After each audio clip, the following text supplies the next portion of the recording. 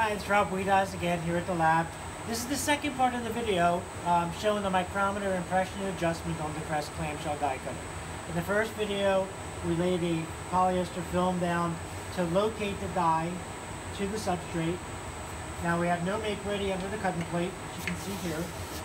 And one question I did get from customers, what's this latch do? If I did have to do a make ready, this latch would come down and it would hold the cutting plate up, and we could have a make ready sheet here. And we would do a make ready. That would be for older dies that maybe have high and low spots, because this is the Crest. What we say is the no more make ready press. Now, I have a 3M pressure sensitive substrate here, metallized substrate. We're going to go ahead and show you the impression adjustment for the Crest.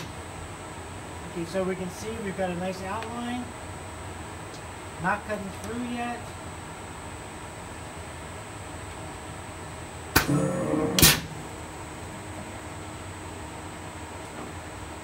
So I'm going to increase the impression, and as I said, this is my micrometer. Each line is a half a thousandths. It goes from 0 to 1 to 2 to 3 back to 0. If I go from 0 to 0, it moved me on the major scale. So currently I'm at 22, it would take me to 23. So I'm going to move it counterclockwise to 1.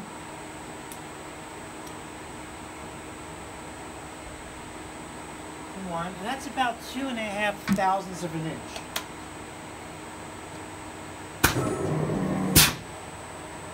So what we're trying to do is dial the micrometer right in. See that?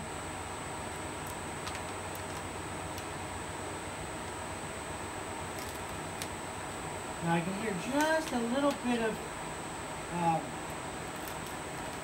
how should I say it, static.